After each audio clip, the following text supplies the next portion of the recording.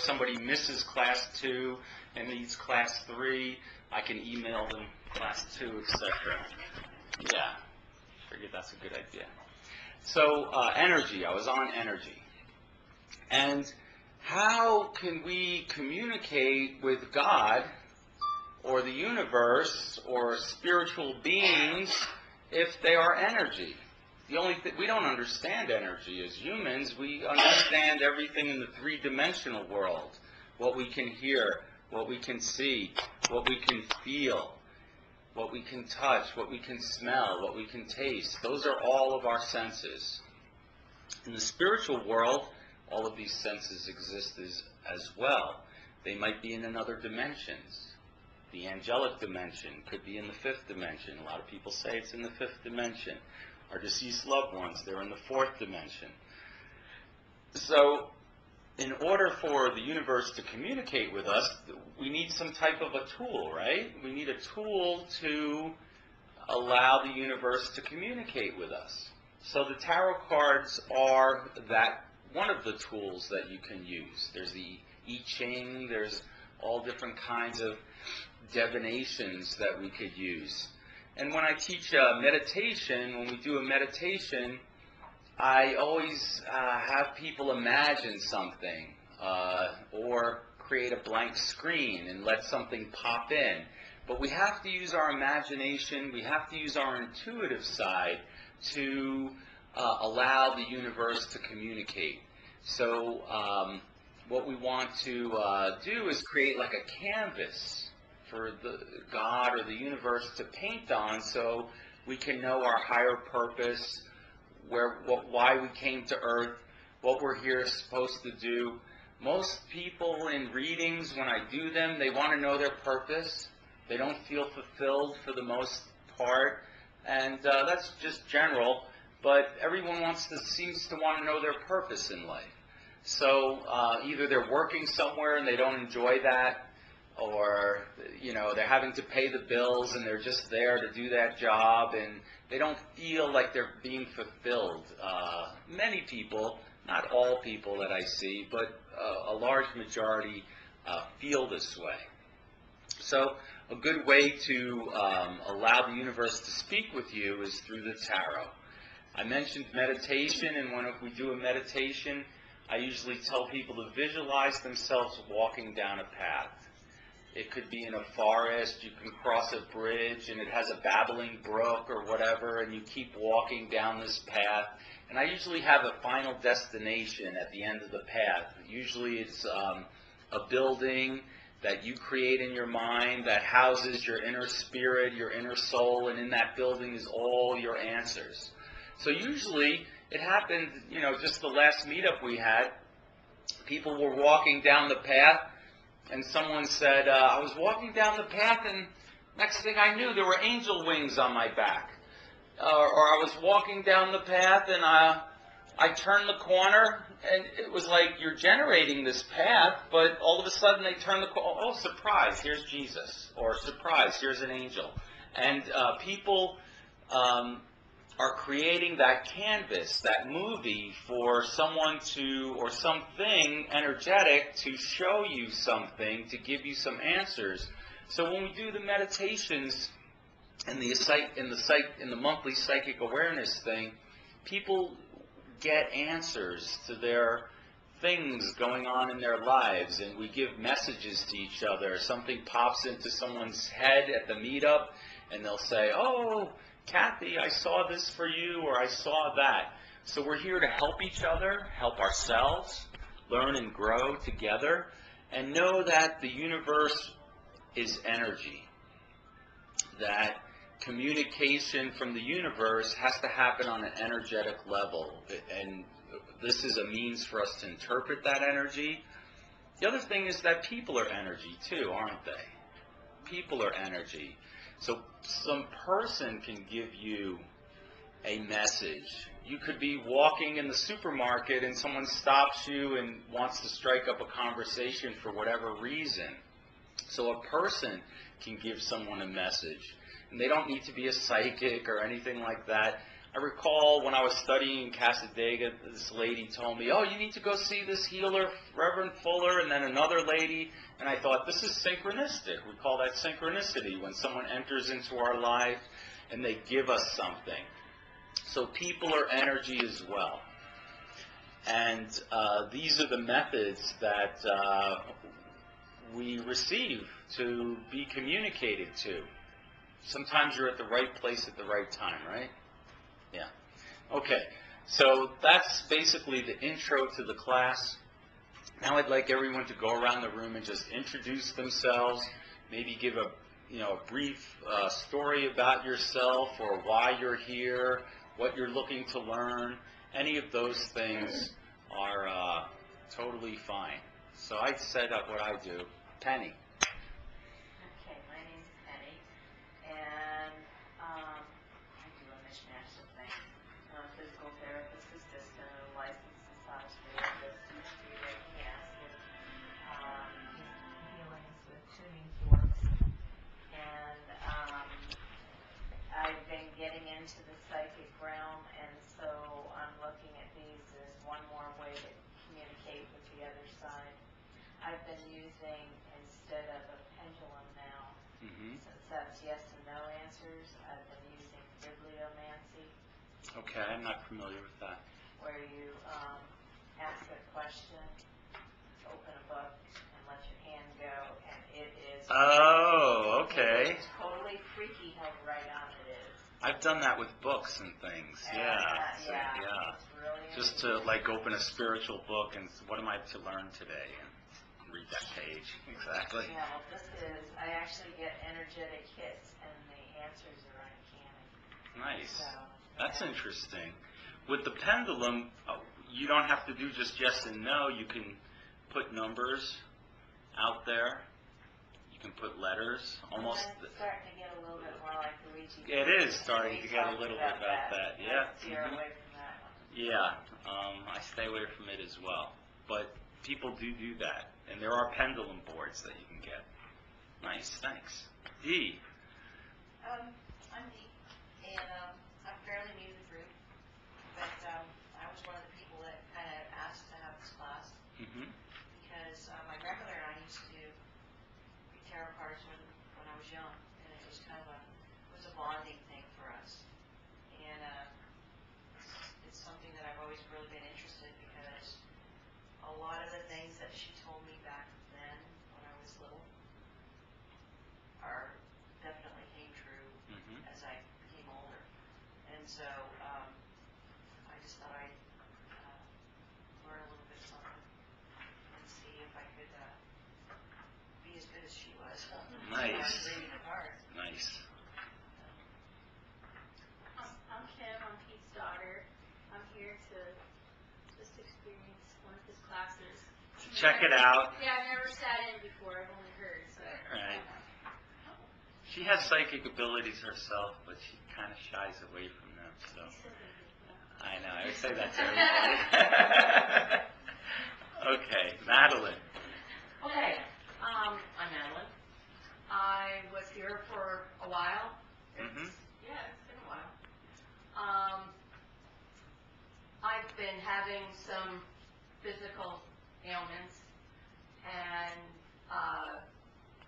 when I got the email about the tarot class, I said, yes, I have to make it to that one, because that was one of the things I especially wanted to learn from Peter. So, I guess for right now, I'll just say that I'm happy to be here, and I'm looking forward to learning. Thank you. I'm Robin, and I'm Peter's girlfriend. I'm here for the same reasons. I'm excited about everything that's rolled out. I live here with it all the time, but have no clue what it's really about. Right. Well, you have some clue. Well, when it comes to the cards, I really don't. Really Right on. Okay. Except for what I've seen you do, so in our meetups. Right. So it's starting to come together a little more. Nice. Jessica. Peter's niece. Came to experience the class. I've always been interested in the tarot cards and all that. Just want to learn more about it. Right on.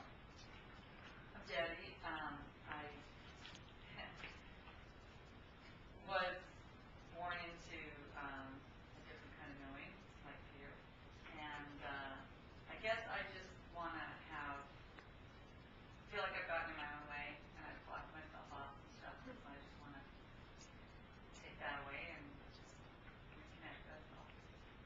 cards show you. Yeah. Nice. I'm Bethany. I actually discovered Casadega on accident, and I bought my first deck here. And then when I got home and I looked up Casadega, I was like, oh my gosh, it was so weird. Like, I didn't even know this place existed until it's a long story. So I've been doing tarot for a couple of years, and people say that I'm really good and I'm dead on, but I don't feel confident about it. I mean, I have my book memorized, but I don't, I don't want to rattle off from memory. Like, Right. I want to start to, like, feel it. Okay, good. So I want to, like, get more confidence, and I want to be able to read without my book. Okay, that's good, because we are going to do the intuitive side. Because normally to teach a tarot class, it would probably take a half a year, week after week after week. But we're going to condense it down and do like the intuitive thing, okay? Cool. Go ahead. My name's Carolyn. I also had never heard of Casadega before. I've only been in Florida for a couple of years, and I've been interested in the tarot for several years, and I've had a deck for a while, and I just used the first one just for a little bit, and then I just didn't understand what I was doing. And then about a year ago, I decided that I was going to do it again. And I would just read for myself and for my mother, and it just sort of validated the way I was feeling. And I don't know if I was reading into it what I wanted it to tell me. And then Jim here, he told me about this class just a couple of days ago, and I was like, yeah, let's go. Nice. So, Welcome. thanks. Well, I'm Jim here. And about a year ago, December, I came to Casadega to the Metaphysical Center, and I met with Mahatma Ji, who was visiting Indian Singh. And I was doing that because I had just entered a spiritual quest. I was like looking for something. I didn't know what it was. And I worked with Mahatma Ji for about 5 months. And doing that, I met a lot of people in Casadega. Kim, I think was, I can't remember her last name. She used to be a tarot card reader here. She moved to the ashram in Winter Springs. But coming here a year ago, December, I sort of got involved in looking at the world a little bit differently. And then I met Carolyn, and she brought the tarot cards in, and she's talked about it a lot, and did some readings on me, and it a couple times brought tears to my eyes. And I'm just a real newbie. Okay. I tend to research things and overstudy things and over-intellectualize. So your idea of intuitive is attractive to me, because what I want to do is just memorize the book. Right. I almost wish I had it. When I pull a card, I want to go to the book for the answer. No, you have to feel the card, look at the card, Just don't be the card, Right. So I was she's been working on it. I was looking for my book. I had a notebook, and the way I did it was I put tabs on the ends of the pages. I put all of these Scotch tape tabs, and I wrote on the tabs, and I was used to do readings and flip through the book and grab the tab, and it would bring me to the right place, and I thought, this is crazy. I can't do this anymore.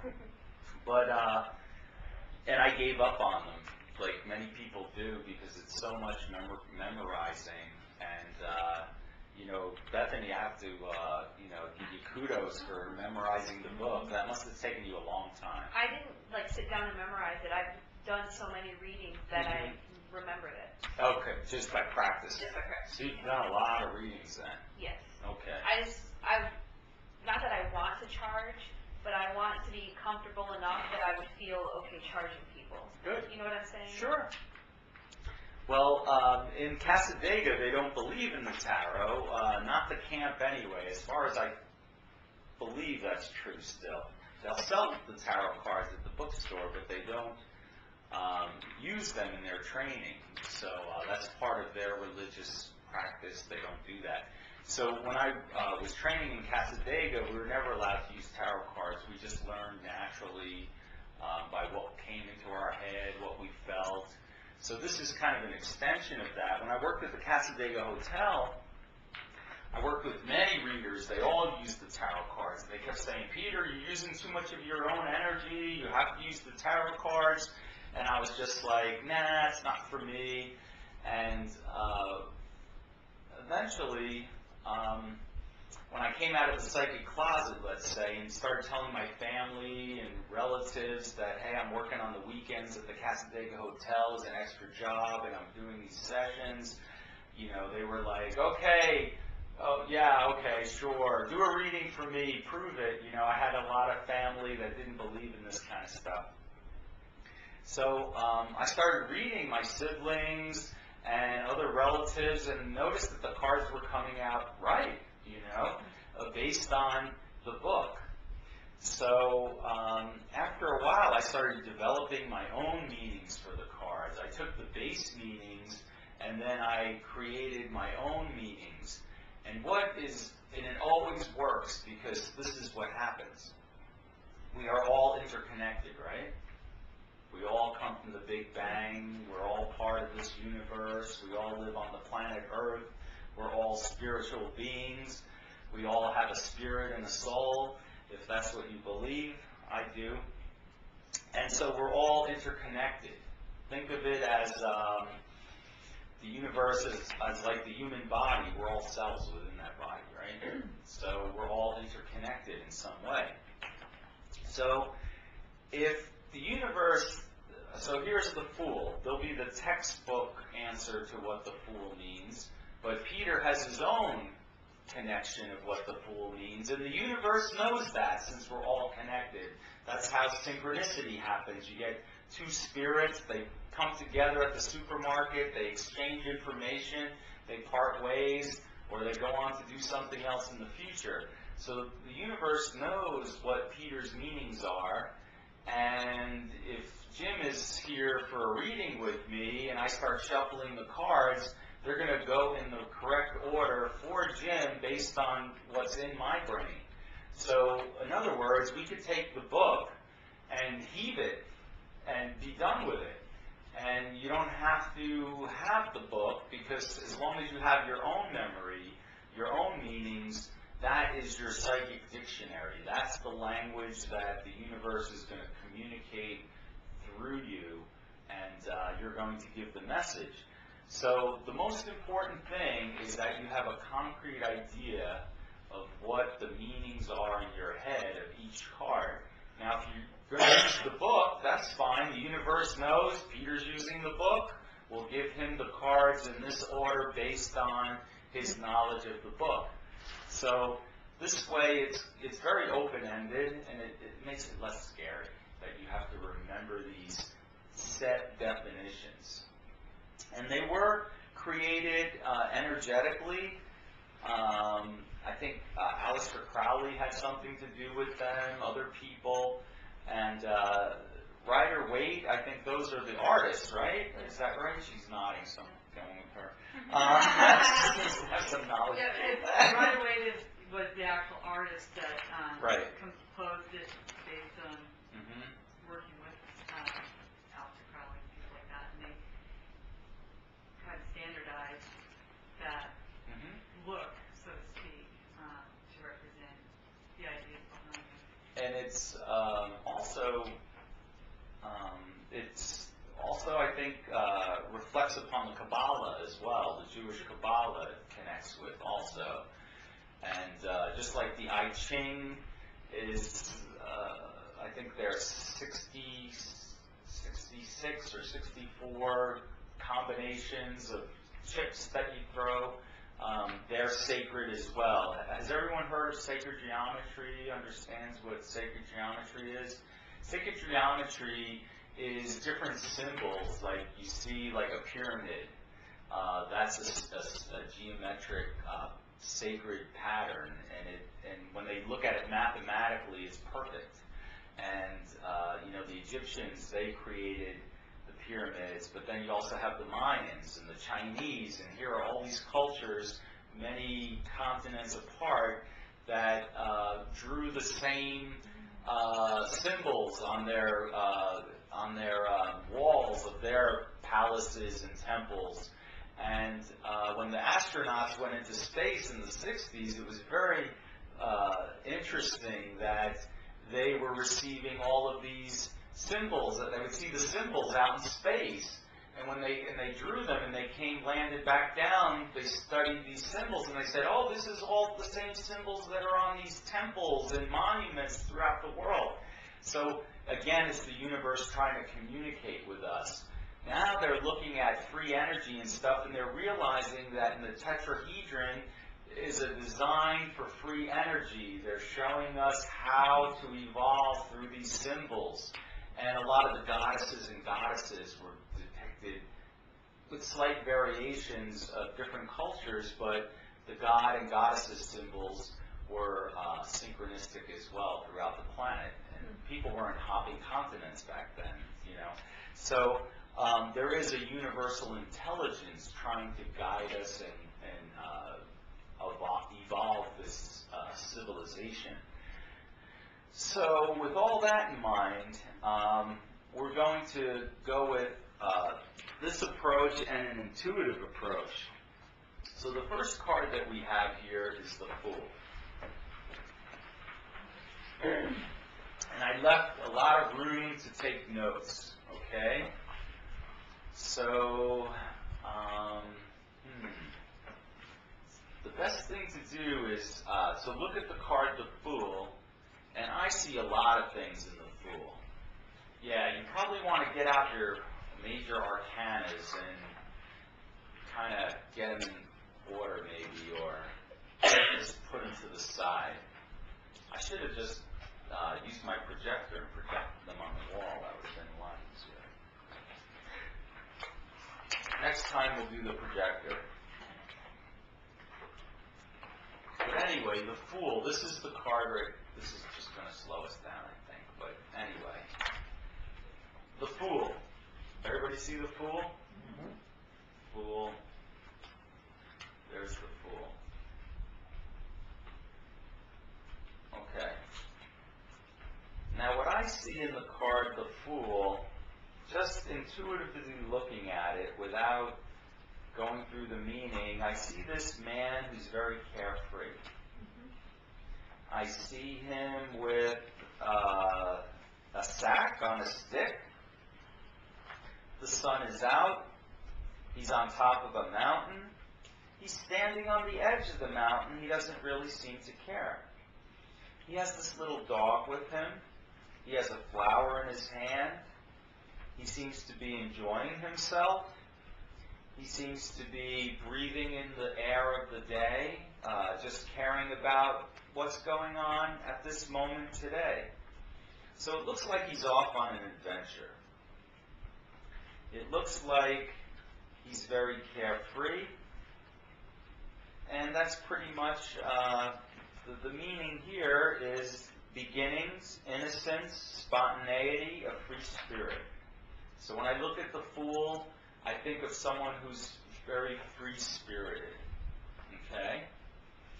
And for me, when I look at the Fool, I see this idea that people are calling him the Fool because he's following his heart. He's not following the mind so much. He's following the heart.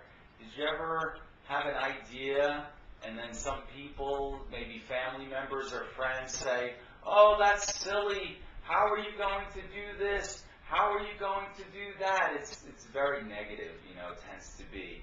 And, you know, a lot of great inventors, explorers, Christopher Columbus, you know, they told him, the world is flat. How could it be round? He was ridiculed. He was thrown in jail. He was almost hung, guillotined, and by hook or crook, somehow he got saved by Queen Isabella. She believed in him for some reason. So, the Fool is a free-spirited person. I would also say a person who's idealistic, who puts their ideas into action and motion, and doesn't really care anything about what anyone else says. The Fool is going to be the Fool, even if he's called the Fool, he's going to go out and do his heart's desire. So that is the Fool. Now, when you look at this card, so there's many meanings here. I said he's free-spirited, he's out on an adventure, he's here to fill his passions, he doesn't care what other people say about him. There's 3 or 4 different meanings. They're all similar, and that's when your intuitive side comes in. Your intuitive side, for me, when I put the card down, something in the picture might strike me more than the other parts of the picture. For example, in this one, I might see that he's on the edge of the cliff.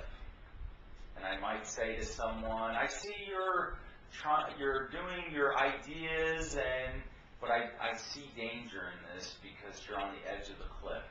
You know, you're pushing it to the limit here.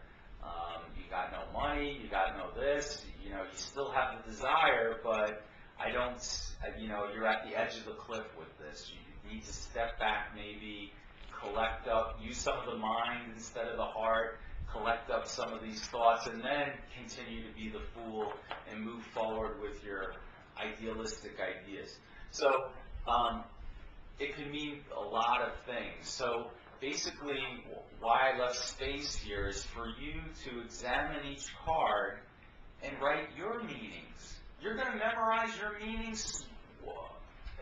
Whatever first comes to your head, that's what you should write for the Fool. Use the base meaning, what the tarot book says, but when you look at the card, you might feel something totally different, and that's okay. It may be a meaning that doesn't even agree with the book, but that's okay, because it's your meaning, and the universe is going to know what your meaning is, okay?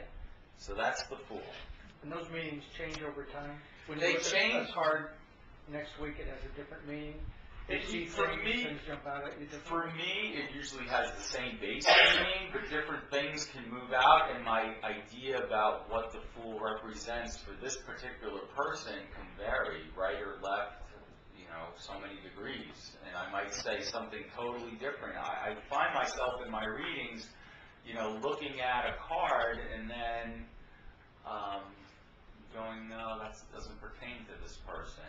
This pertains to that person, and I'll say this in my head and then give the message. So we are going to do readings tonight, okay?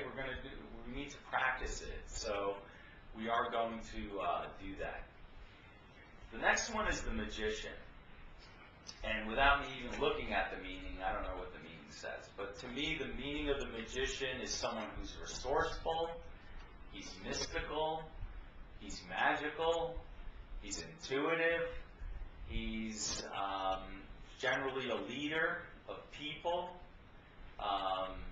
So this could be someone who's a minister, a preacher, someone who everything goes right for in business. It could be a psychic. It could be many things like that. It could be a medicine man. Let's see what the Magician says. Power, skill, concentration, action, resourcefulness. So yeah, he's a resourceful character. And when I get female clients, if they get the Magician, that's okay. Even though he's a male archetype, males and females have many different aspects. I have female attributes. Some females have male attributes. We all have them. So the Magician tends to be more of a male attribute, okay? Same with the Fool. He's adventurous. He's not afraid to go out and be in the wilderness or whatever that is. Now here's the High Priestess. She's very similar to the Magician, except she's the female energy. She's intuitive. She can be metaphysical. She can be all of those things. So it says intuitive, high powers, mystery, a subconscious mind. Okay? With the High Priestess, she tends to be intuitive but more emotional. She has the tarot book sitting on her lap. Okay? So more than likely, she's a tarot reader. She's someone that uses her intuition. She's probably someone that, if you were to meet her at a party, she would probably get a good intuitive feeling for you as a person. She would be someone who just kind of knows if the energy jives or not. So she would be intuitive. If you met her at a party, she would instantly know if she likes you or not, based on your energy or how you feel. A lot of us do that. When we go into a room, we kind of decide whether we like this person or not. Even if we don't have too much information about them, we read them. We all do that. What about the black and white columns? Oh, the black and white columns, exactly.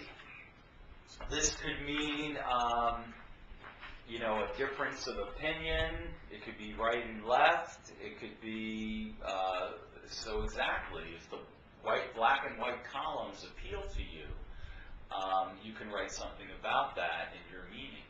And, she battles over good and evil. She's a mediator. You could, do a lot of things with the columns themselves, exactly. So, and she does have a crystal on top of her head, meaning higher knowledge, higher consciousness. So you could, do something with the crystal. She kind of has a crystal ball on her head. So very similar to the magician. What do you think about the B and the J? I don't know what those letters symbolize. I really don't. They could be Latin. I don't know. But I have no idea what the B and J are. They're just there. So for me, I don't pay attention to them. Sometimes I pay attention to the towers. The book doesn't say anything about the B and the J. So you can have your own meaning for that.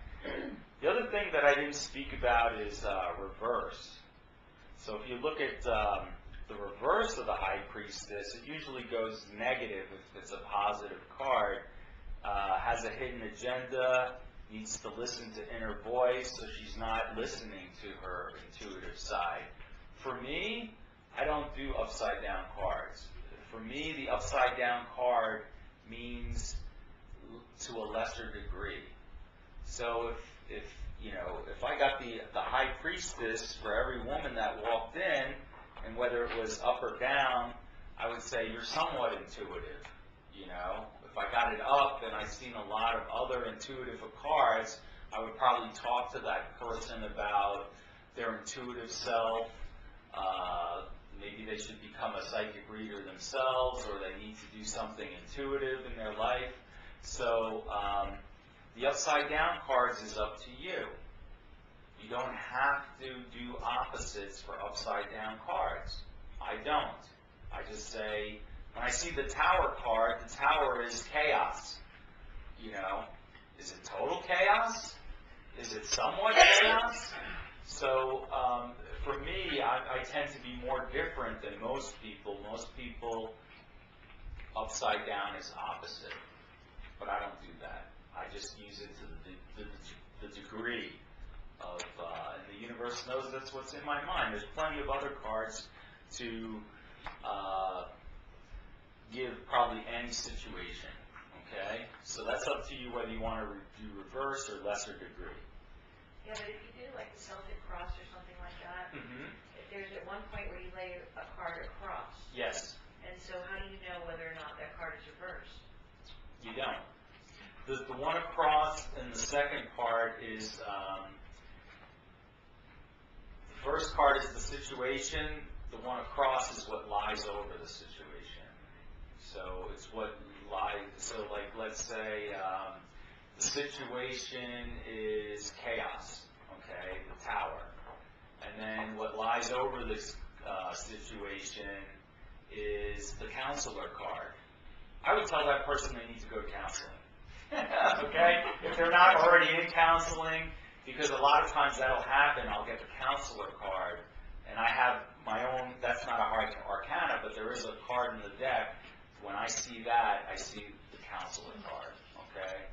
So that's to see it. And so now, let's say money came, pentacles, those are generally money, has to do with your finances, it could be your career, how you generate and create abundance in your life. So if I saw the money card and then crossed over that, I saw the counselor card, I would say you need to go talk to your investment banker, or you need some financial advice, okay? Or you need to go talk to your 401k administrator at work, because you're going to lose all your money and your investments. Or so depending on what lies over, you could see how you would get all these different meanings to a card. The Emperor, he's an authority, a father figure, structure, solid foundation. The Emperor could be your dad. The Emperor could be your boss, someone who's an authority, someone people go to get advice, get direction. So the Emperor tends to be a president of a company, a CEO, your manager at work, your father, could even be a female. There's a lot of females that are head of the household, right? They call the shots.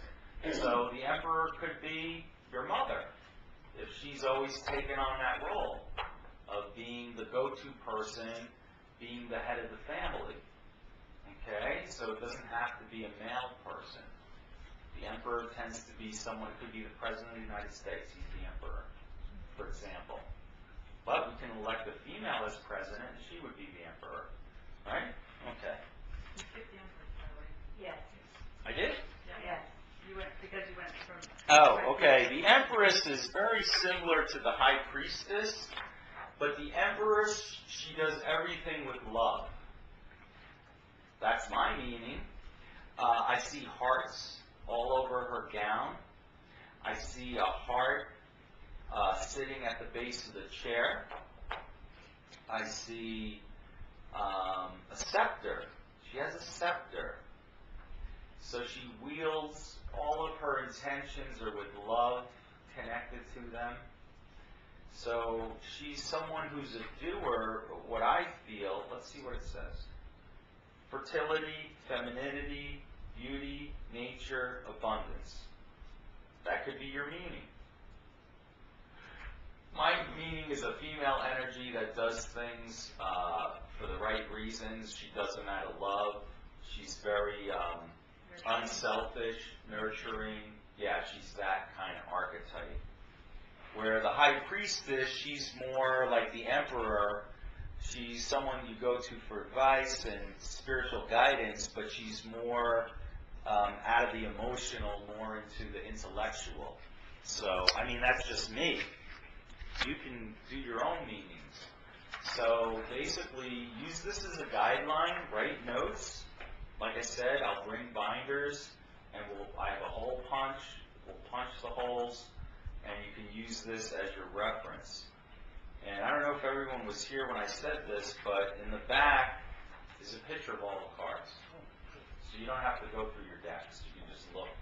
And they're not in order, sorry. But what I was saying is a good thing to do would be to cut these out with scissors and use, that school glue or whatever glue stick, and put them next to the meanings. So I left space that you can stick them around. So you want this to be your tarot book. You want this to be your dictionary. When I was in Casadega, one of the instructors taught us, how to build our own dictionary. He didn't quite explain that's what we were doing, but that's exactly what we were doing. We didn't read with cards then, and we would have people come from the public, and they would have a students' night where we would read people for free, or I think it was $5. And I remember a woman coming, and I use this a lot in some of my classes, but I remember a woman coming, and I kept seeing all these apples in my head. So it's like a tarot card, it's symbology.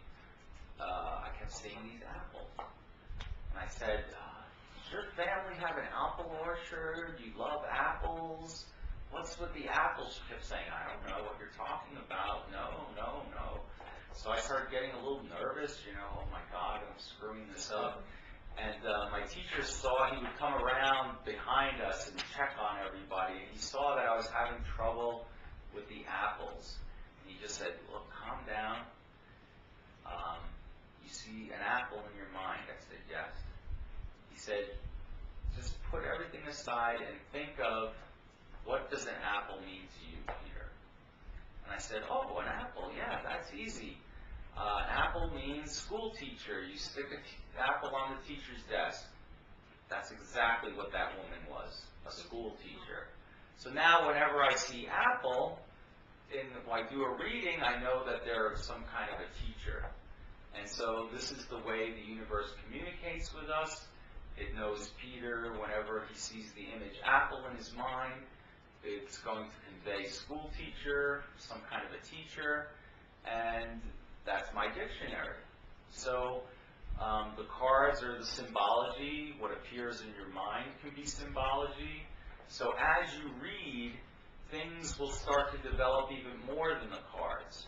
You'll start to get other intuitive information. Like sometimes I'll see a baby in my head, and I'll say, oh, you're having a baby. It's a boy. Or like a lot of times I see deceased loved ones, and it'll be your grandfather's here, and then the grandfather will show me a baby boy, and I'll say, your grandfather wants to congratulate you on having your baby boy. He's in spirit. He's aware that you gave birth to this child.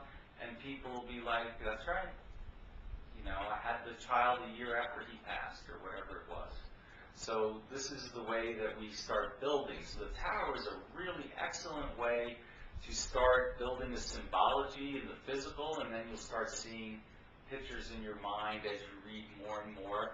And then you can create another book with, when I see an apple in my head, it means teacher. When I see a flag, it means this. When I see a that, it means that. And the more that you communicate with it's like developing a language. The more that you interact with the universe, the more that you practice, the more that you communicate, the more information passes, the more tools you have to do a reading for someone. Okay? Any questions so far? Okay, good. You can also add your own experiences, things that you want to talk about. The Hierophant. When I see the Hierophant, I always think of a mediator, because I see this, it looks like a woman, and there's two men in front of her. She's holding up her hands almost as if they're on opposite sides of each other, and I see kind of like this person who's mediating, trying to get these two people to cooperate. That's what I see, and that's the way I use it for the most part. Sometimes it can mean like court, or having to have a settlement. It has to do with settling a matter for me. Let's see what it says here. Religion, group identification, conformity, tradition, and beliefs. None of the meanings that I have, okay? So that's my personal meaning. For you, it could mean clergy, like it says. It could mean religion, conformity, tradition, or beliefs. So if you saw that upside down and you're reading reverse, you might say, well, I see you leaving your old traditional beliefs. I see you, etc., etc. If you saw it right side up, you might say, well, I see you went back to the church, you were into prayer more, and that would be the traditional book meaning. My meaning would be, I see that you're going through a mediation, something's being resolved with two parties, you had an accident, and the settlement's coming in, or whatever that might be. Okay? Do you understand that? Mm-hmm. Robin, you look confused. Well, no, we were just noticing the two keys crossed at the bottom of the card, and we were just kind of pondering. Okay, what does that mean to you? We're just doing this saying, talk to the hand, that's what we're doing. I guess, like, so, That's good. I think That's your meaning. Judgment. Yeah. But even might change that. So write in the book. Yeah. Write that in your book. Write that meaning in your book. That's your meaning. Does anybody have any idea what it means? In my book, Okay, go for it. it means, moving. Moving. Keys moving. Yeah, like moving, somebody could be moving to a new household. Okay. Or moving on to a different The keys religion could or unlock a maybe whole new door. So that's good. So now if you were looking at that card, and one day the two men on either side could mean one thing, and then if the keys jumped out at you in that particular reading, you might focus more on the keys, the meaning of what the keys are. So each little obscure thing in the picture will mean something else to you, and if one strikes you more than the other, then you go with that. Okay? Now, the keys, to me, so, I'm sorry. Well, It's like,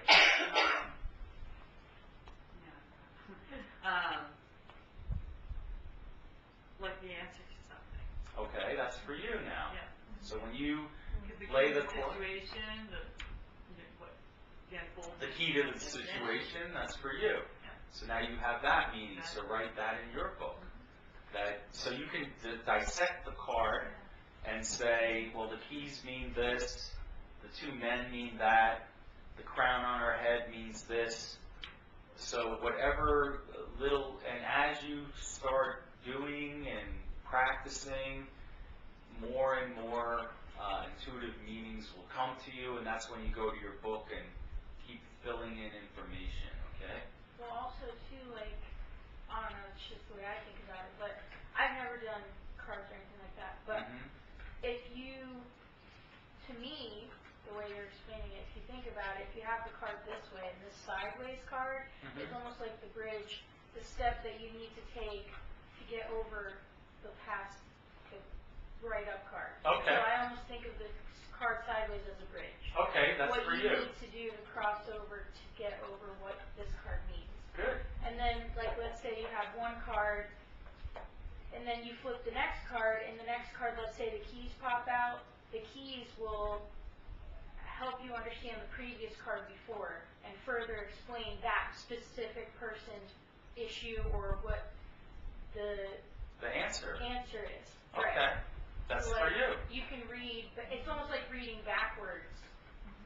Sometimes to me, it's like you would have to read backwards Okay. to better read and make yourself reassured that you are giving them positive and correct information that you would feel comfortable in, let's say, paying someone to do reading.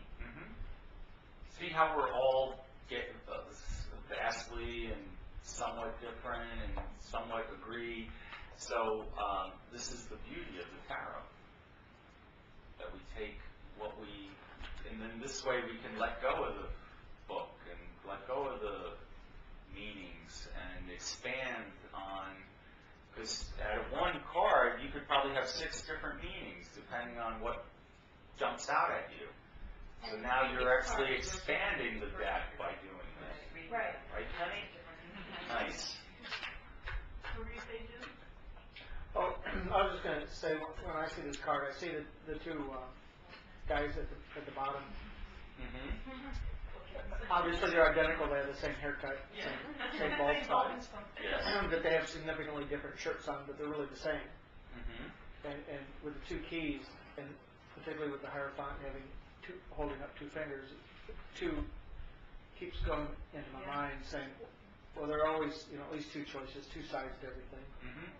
We think there's a big difference in. Robin likes that. She's writing But that. there's probably. I mean, the card is telling me that we think that there's a lot of difference between the 2 sides, but there really isn't.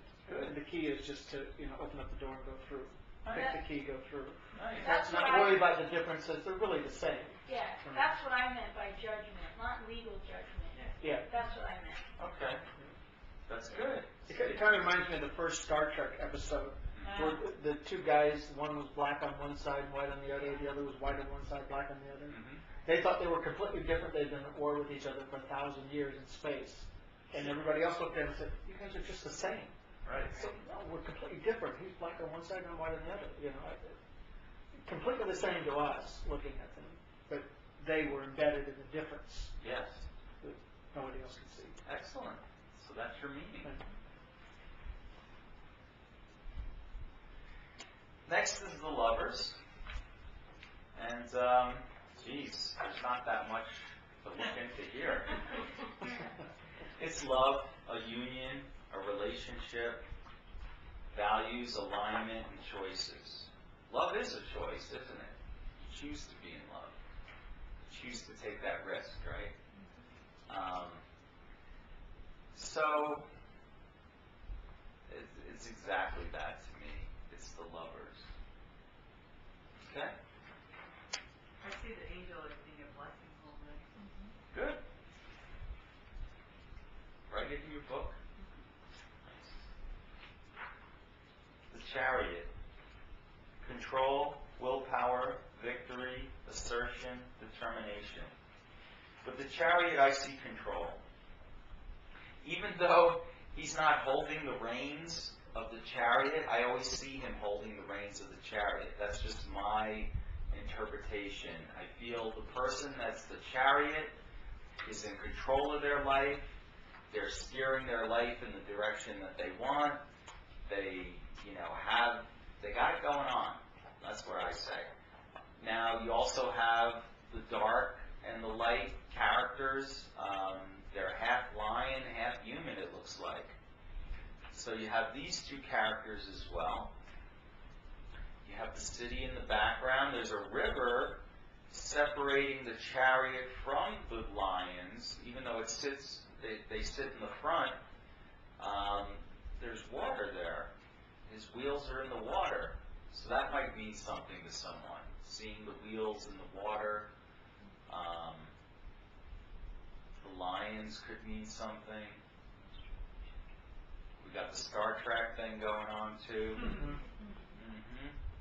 So you'll notice a lot of that black and white stuff. The next is strength.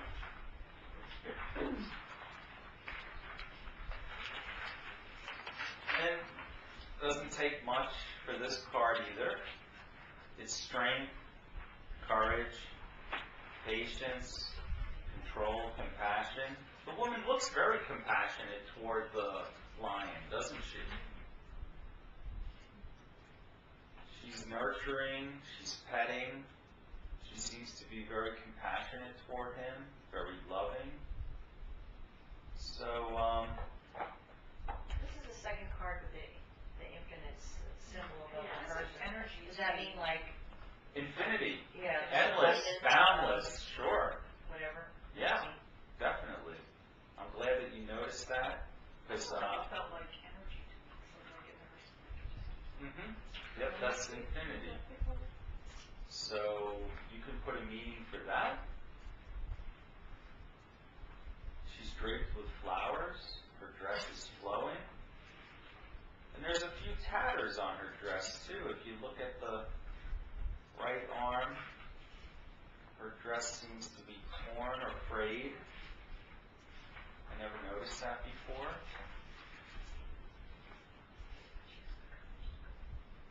She has the courage to go on. Or it's just like a mom.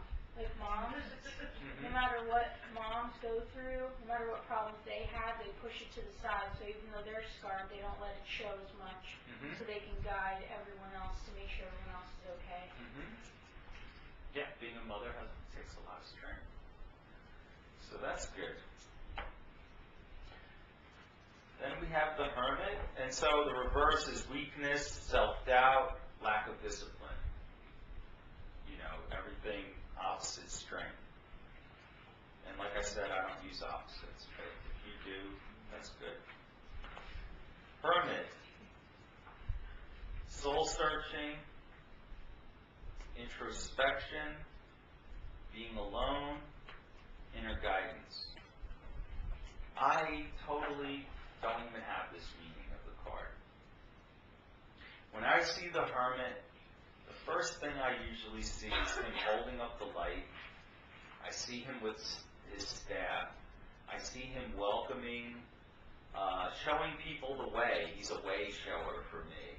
He shows them the light. This is the way. Come along. This is the way to go. So when I see that card, I always think of someone who's a way shower, someone who has a position where they train people, teach people. Usually it's more of a spiritual card to me. The light is your spiritual light.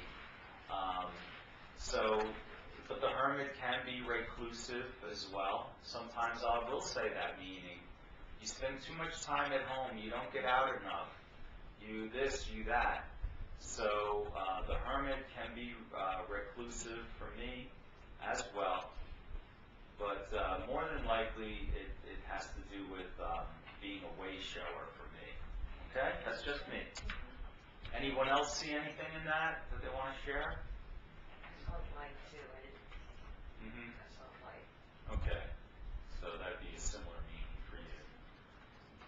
I just see it as a long, cold journey ahead. But that, because there's so much blue and the white with the snow, but that, although that person may feel alone on this, journey, it is a safe one because it is well lit. Okay. I'm feeling very cold. Not very. Well, it's because the hermit's standing in the snow. Yeah. The first time I pulled this card for myself, I was overwhelmed because I just saw myself in this card. I've been on a lonely journey, seeking the truth, and I just was kind of overwhelmed when I pulled it. I felt alone, and I felt that I was just kind of like supporting myself with the staff and being all alone. I slipped down that rabbit hole pretty quickly being a hermit.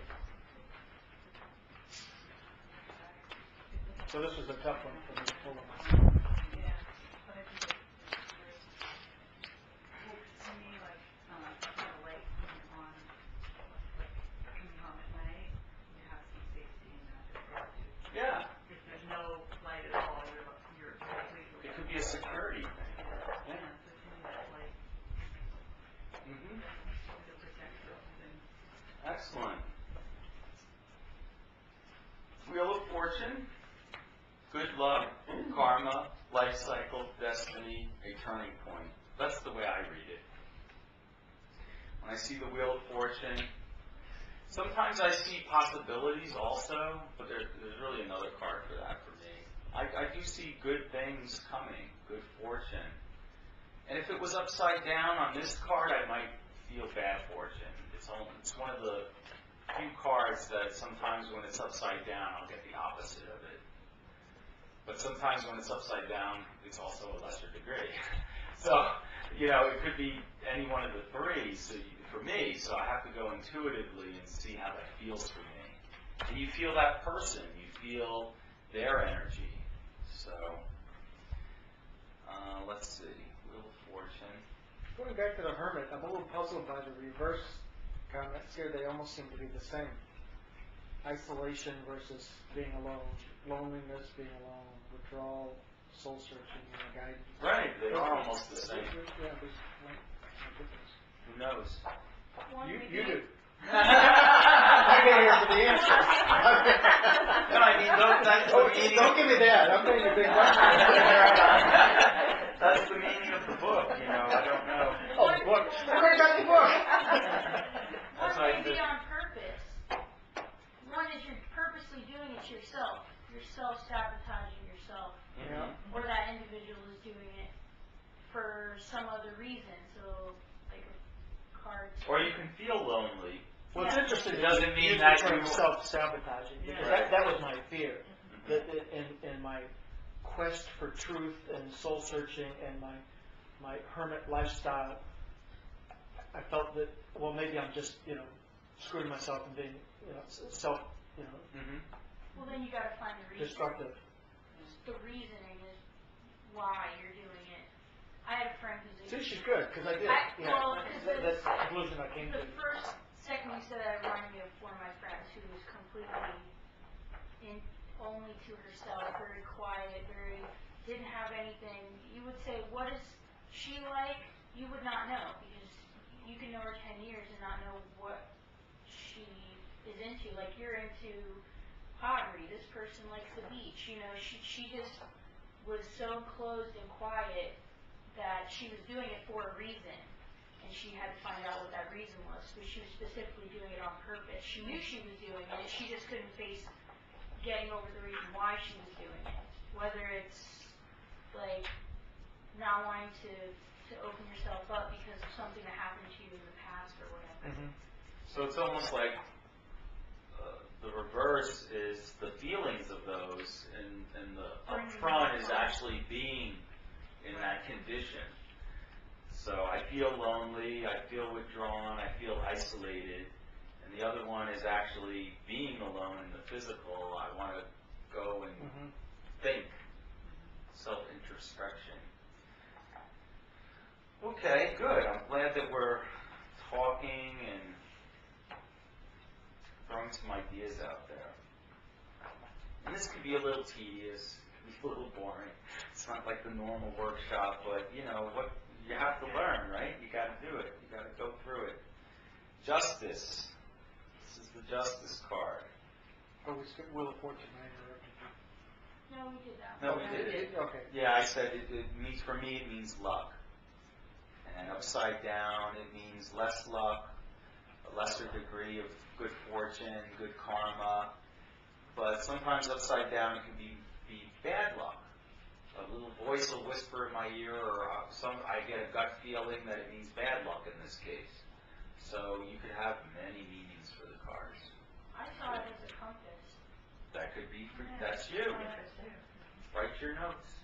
Get your pen. All right. I bossed her around. She's my daughter. Okay, so justice is just what it says. Justice, fairness, truth, cause and effect, law. When I see this, depending on what cards are around, I might say, there's something pending legally. So it could mean law. It could mean there's a court case. I also see the scales, the balance. It could mean balancing. You see the sword. You know, if the sword strikes you, it means probably that justice is going to take you down. You know, so you're going to lose that court case if the sword pops out at you. If you see the balance, that's another thing. So it all depends, but it does mean justice, fairness, truth. You know, I've seen this card many times in people's work situations. It has to do with receiving justice at work. It could also be receiving recognition at work.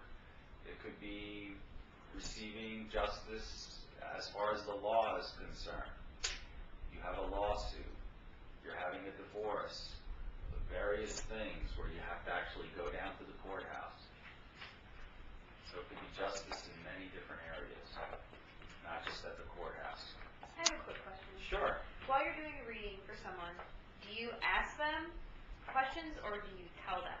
I tell them. Do you say something's going on with the court, or do you say, is there something going on in the legal aspect? Yeah, like that. You kind of ask them? Kind of ask. Okay. Right. Because, like, I'll see things and I don't really know how to, if I don't, like, feel it, but, again, with my book going down the definitions, I'm like, should I tell them it's going to happen, or should I ask if I'm even close? Usually what I do when I do a session is I'll do like a 5-minute, 10-minute tarot spread, and I'll tell them I don't want to know anything. And then I'll start talking about what I see in the tarot. Then when I'm all done, I'll say, do you have any questions about what I said? Usually I don't get any input the first 5 or 10 minutes. Do you have any questions about what I said? Do you understand how this pertains to your life? And some people says, oh yes, I totally understand. And then you go, okay, do you you have any other questions besides what I've been revealed, what has been shown to you? And they'll say, yes, I want to know about my brother, or I want to know about this, I want to know about my marriage, I want to know. So sometimes the tarot spread won't give you all the things going on in their life in one spread. As I'm going to show you the Celtic Cross next week and how to read all those positions. And if you go by that, the card in position 1 is the situation. So usually the entire reading pertains to that situation. Now this person may have 5, 6, 10 different other situations in their life that you have to, go into. And a lot of times I'll build on what I see here, and I'll start getting symbols in I'm very visual, so I'm clairvoyant. And I see visual things, almost like tarot cards. Sometimes I see a movie in my head and actually see people in their life, in a movie, and I talk about those people. Usually it's a spirit that shows me the movie, a lot of times. Like, I'll see Grandma, and then she'll show me, I lived in a 2-story White House, I lived in Ohio. When you walked up the staircase, there's a grandfather clock on the landing, and there's an above-ground pool in the backyard. And then I'll tell that person, I see this older woman, she shows me this, she shows me this, she shows me that. And then sometimes they show me things like a tarot card, and I'll say, do you have a brother? Because she wants to tell me, she wants to acknowledge your brother. And then I'll see a fire hydrant or a fire hose, and I'll say, is your brother a firefighter? She wants to acknowledge him. She wants you to say hi to him, etc., etc. So it gets intertwined, and it starts building. And that's why we're going to do readings in this class. We're going to start reading each other. Practice is the best way, and I'll help you through it, and it'll work out. Does that answer your question? Yeah. Cool. And Sometimes when I do the spread, I'll ask if I'm not too sure what it means. It's okay to ask them. If I saw the Justice card, I'll say, are you having something going on with court? They might say no to me. I'm not perfect. They might say, no, nothing going to court. And I'll say, you feel like you're being treated fairly at work or something, and we'll find the meaning. Sometimes it's not perfect. You have to ask questions. So yes, you can ask questions. Generally, I try to get through the whole thing without them saying anything. And basically what I do is I start with a prayer. That's important, something that I didn't speak about yet that I was going to, but we start with a prayer. We bless the cards. We protect the cards. We ask the angels to surround them, at least I do. I ask for the white light to come into the cards, and we make it a sacred ceremony by doing prayer. Then after we do the prayer, then I start, doing the reading. And yes, I might have questions. Okay, so now. A second question. So, I don't think I'm psychic. I don't believe that I'm psychic. Oh, you have to if you're here. But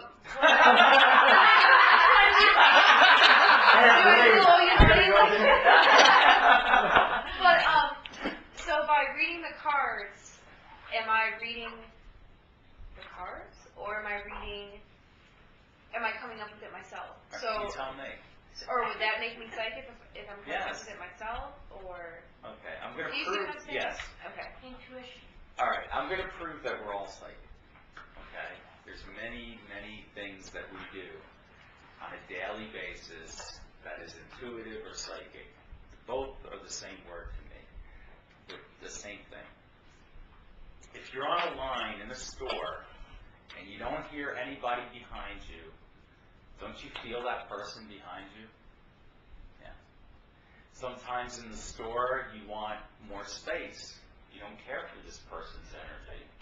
Intuitively, they might look good, they might be dressed wonderfully, but something about them, you need more space, right? Other people, They could be dressed dingy, whatever it is. You might have physical eye judgments with that person, but their energy feels good. You strike up a conversation with them. You don't mind being 2 feet apart from them. So what is that? Psychic. It's intuitive. So we're doing intuitive things all the time. We go to a party. We meet some people. For some reason, you just don't care for that person. You don't want to go near them. You don't want to talk to them. Other people, yeah, talk to them. You know? So that's your psychic. That's your intuitive. And I can probably give hundreds of examples of how we're intuitive on a daily basis. You pick up the phone, you hear somebody's voice. It has a certain energy to it. I don't like that person. I don't want to talk to them. I'm going to hang up. They're a solicitor. And then some solicitors you listen to, right? Seem like, yeah, for whatever reason, you know, I'm talking to this person because feels like they feel good. Feel like I want to talk to them. You know, for whatever reason. I do that on a daily basis when I pick up the phone. So that's psychic. That's intuitive. So we are all psychic. The whole planet. There's somebody at work, and every time I see this person, I swear, it's like an invisible board hits me. And I just like, well, I don't like this person at all. I don't know why. I don't know this person. But I just don't want to be anywhere near this person because it's just weird. Have you ever had a conversation with them? Little, you know, Yeah, like hi. 2 words. Hi, hello. 1, 2 words, and then I want out. Mm-hmm. It's really weird.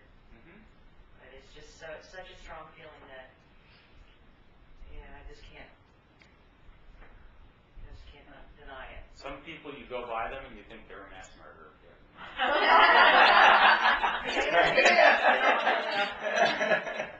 So. I had a friend a girl that I worked with years ago. I did not know she couldn't stand me. Like, she just totally detested me. And she never spent any time talking to me or anything. I didn't get any problems with her work, so I didn't pick anything up. And we had a staff meeting, and after the staff meeting, she started talking to me. And she confided that she, you know, up until now, hated my guts. Right. I'm like, okay. Until you actually spoke and. We ended up being best friends. Well, I was her maid of honor. Oh yeah. But I got the impression that there was something from a past life that's why she didn't like me. Something had happened between us, and that impression is what she recalled energetically.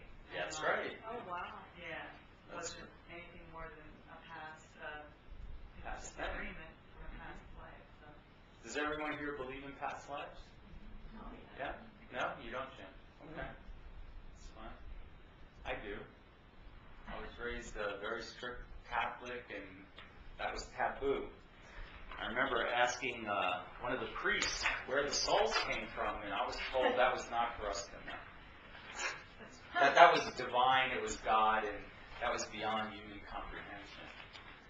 But for me, a past life,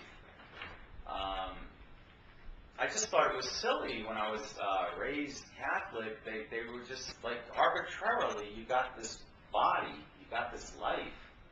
And I thought, what about the starving children in Ethiopia? They get one time here, heaven or hell, pass or fail, and I get one time here, heaven or hell? And people that are born in misery, lack of love, parents that don't care, parents that don't love them, and here I'm receiving love, I have a good family, and I thought, how is this balanced? Heaven or you get one existence in misery, poverty, and hunger, and disease, that's your one time here, and I get this, my one time here, and then someone else is a prince, or a queen, or whatever, they're born in aristocrats, and that's their one time. And I thought, this doesn't make any sense. Like God spins a wheel. Sold 3,957,000,000, come on down, we have a body ready for you. And then they go, oh, too bad. Next. And the next one, oh, congratulations, you get good genes, good looks, loving parents, opportunity, education, this, that. The list goes on and on. You're handsome, you're this. No disease, you're going to live till 99. And someone else is born a paraplegic, quadriplegic, disease, famine, being unloved. So You're describing Stephen Hawking, except for the unloved part. yeah. So that's not necessarily a bad thing. It's not necessarily a bad thing, but it could be a bad thing. If you had parents that were ununderstanding about it and just shoved you in the basement and, did whatever, there's a lot of horrible things that go on. So, I came to the conclusion that we choose our parents based on our journey. Like, and the Christians taught me, Catholic, we all had a cross to bear. We all came here with a cross, just like Jesus, a cross. And I believe that we have a cross. We have several.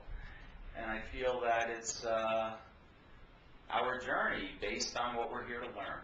I feel like we choose it rather than stick you in a random body, heaven or hell, pass or fail. We choose our situation.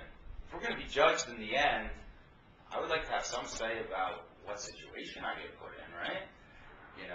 So that's why I believe in reincarnation. Plus, personally, I've had reincarnation experiences. I'm not here to convert you or change your mind, but Well, it's an interesting idea. And I've had past life regression done on me. Couldn't get beyond 5 or 6 years old for myself. This Right. life. Right. There's something that is appealing to me, but my intellectual side says that's just man's reaction to the despair of the inevitability of death.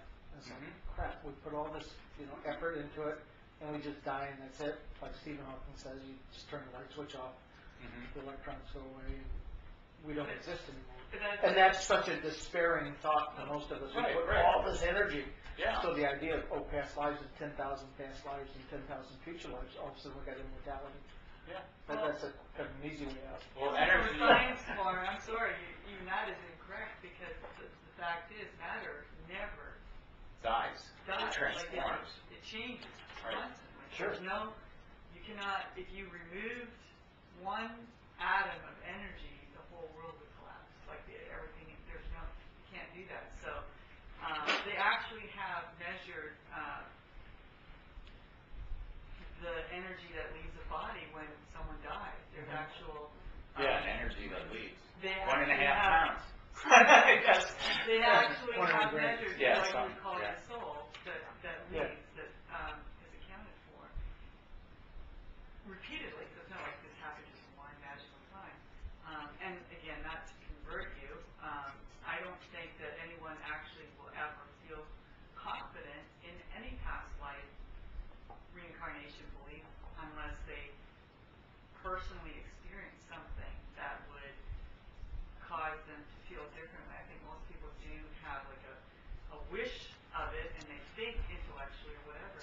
However, like I've had my own experience in the fact that when I was like 3 to 6 months old, I know what it's like to not be in this dimension and to be in the other dimension. That's kind of like how my path started. So I have never been convinced that there's nothing when we're dead, because I recall what that kind of is like. Although you kind of have to experience it. Yeah. And I've had a situation where someone who was like a relative of a past person in my life, I connected with this person really well. We got along great. He was married and had a daughter. And Daryl, I love to pieces. Would I ever consider, had he been single, dating this man? Heck, no. It was so not my type of person. But you connected. But we had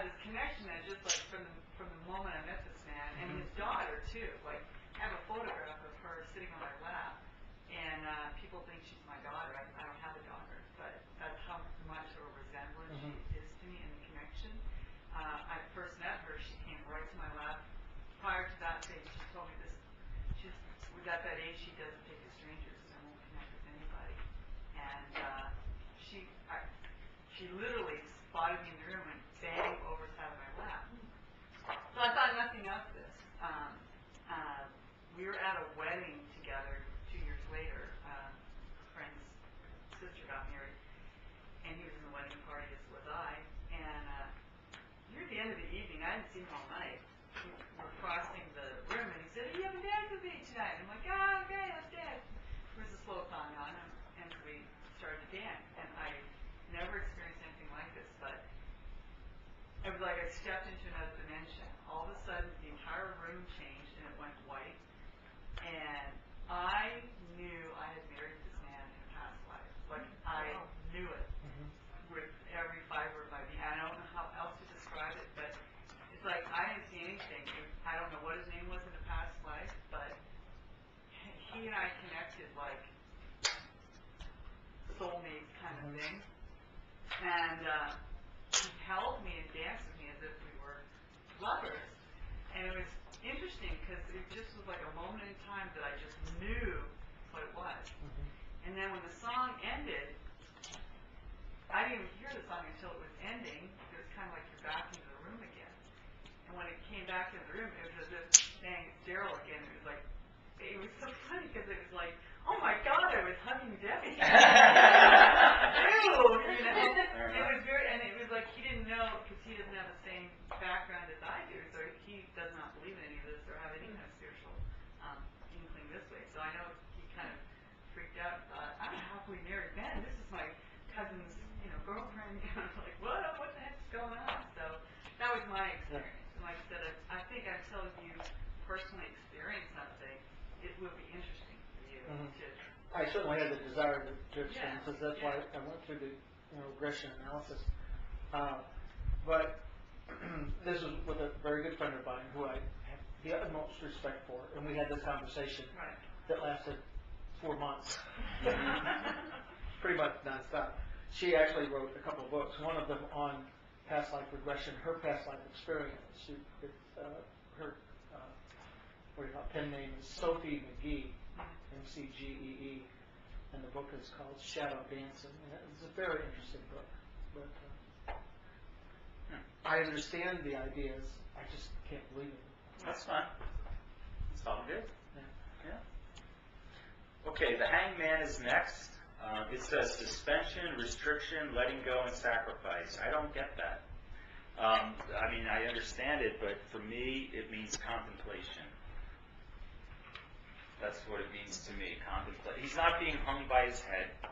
He's hung by his foot. There's a halo around his head. And to me, it's meditation, contemplation, thought. You're hung in thought. I think another book says that. Bethany, does your book say that too? That's about contemplation? My book says that it's waiting for things to happen, and it says like in a limbo period, and waiting up to 12 months for, like, you're expecting something to happen, but there's going to be a delay. Okay. Up to a year. Up to a year. I don't like putting that timeline on it. I'll just intuitively, I'm really trying to break chains in my head right now. Like, I feel like I'm starting over. Okay, good. That's good. And then there's also numbers on these cards, by the way. So you can use them as numbers also. I don't. I mean, I see the numbers in my head, so I don't use them that way, but a lot of people do use them for numbers. A lot of people use them as, if it's a male, then that means a male's coming into your life, or a male's leaving your life, or a female's coming in. Some actually use the hair color. A blonde female's coming in, a dark-haired man, a blonde man. I don't do any of that. People find their own way. You find your own way with it, okay? So just write what you think the meaning is. I always see contemplation. It could be a delay of something, exactly a standstill. The next card has got to be one of the hardest cards. That is the death card. It could be an ending. It could be actual physical death, yes. It could be the end of something and the beginning of a new. It could be change, transformation, transition. It's definitely a card of ending, which can also be physical death. And sometimes I'll say to people, did someone just die?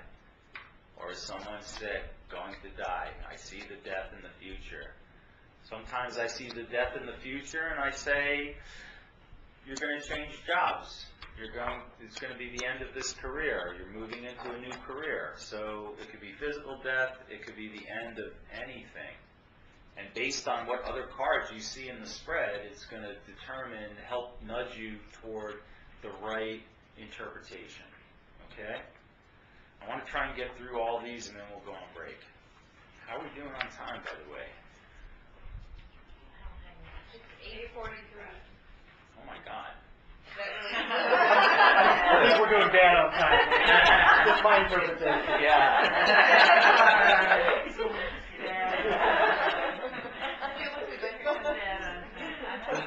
The next card is Temperance, because we're all going to read each other too. I want to get that done at least. Temperance, balance, moderation, patience, purpose, meaning. When I see this, I always think of balance. I see 1 foot in the water, 1 foot on land. I see her balancing the cups. I see the wings. I see the halo. I see a bright light in the background that I never quite noticed before. And there's a trail. And there's a journey at the end. It's almost like the light at the end of the tunnel. So you could see that and take that meaning. There's several meanings that you can get. But it's a lot balanced. Sometimes I'll say to people, you're balancing the physical world and the spiritual world because there's 1 foot on the land and 1 foot in the water. Okay? Another difficult... One thing I noticed earlier was the water is, not flowing naturally. Mm-hmm. It's at an angle, so there's... It's at an angle. Water, you can't pour water like that.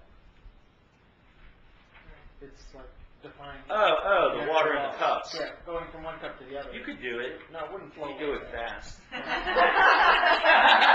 tried. It won't work. Then it's a toss. It's not a pour. Right on. Pour would go down. So this is Right. like saying transferring from one to the other. Sometimes there's a spiritual quality. That's good. Something that's not earthly. Something that has no physics to it. That's good. I like that. So that's your take on it. So you're not always bound by what we think is the truth. Nice. It's like you're That's like pretty walking on deep. water. You're stepping into water, but you're not, your foot isn't going in it, Yeah. you're stepping on it, Yeah. Mm-hmm. defying what's natural. Okay. So you want to take a little, if you're really serious about learning the tarot, you want to take a little time past this class and just kind of go through it, meditate on it, get your own meanings, and then when you come back next week, if you're going to come, you'll get more out of it, and we'll just keep building on this. I think 3, we'll be able to get all this done in 3 classes. I really think that we will. And start looking at the minor arcanas on your own and looking at the meanings. You can Google it online and you'll get the meanings as well. And with the deck comes a little book. It's a little pamphlet that comes with the deck, and it gives you all the original meanings. The Devil's a rough one too. Bondage, addiction, sexuality, materialism. I never got sexuality with the devil, but that's cool. Yeah. I usually get bondage, addiction. A lot of times I see the couple, they're chained together. You see that? I always, a lot of times, many times I feel like 2 people that are bound together, but they're not really supposed to be together anymore. They're settling karma between each other, or they're so used to each other that they're mentally, emotionally dependent upon each other, but it's not a relationship in their highest best. Yeah, because they're not really bound together. They're bound to the same thing. Yeah. So it could be an addiction, there might be drug abuse, there might be... So it's like a codependency. Yeah, like a codependency type thing.